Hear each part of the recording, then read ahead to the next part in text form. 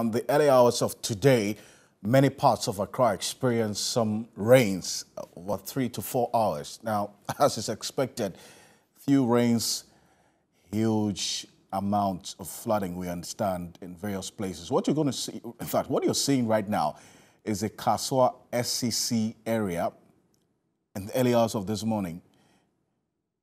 As a result of the rains, vehicles stuck there in the rains, and also people unable to go through.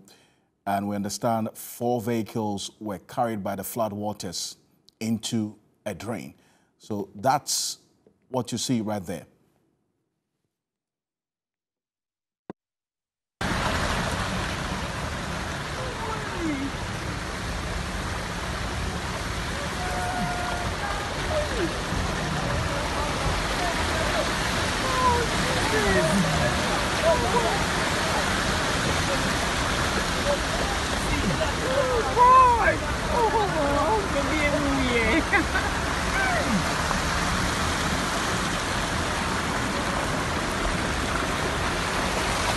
What?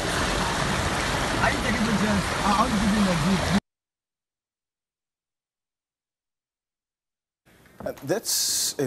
I mean, you're not alone in this. Yeah, I also heard the Obojo stretch. Absolutely. Also experienced the same thing. And it's been there for the past 2 years. True. Residents have been complaining for the past 2 years. It happens in that Obojo area? In that Obojo area. Every time it rains. Pretty sad situation. Yeah.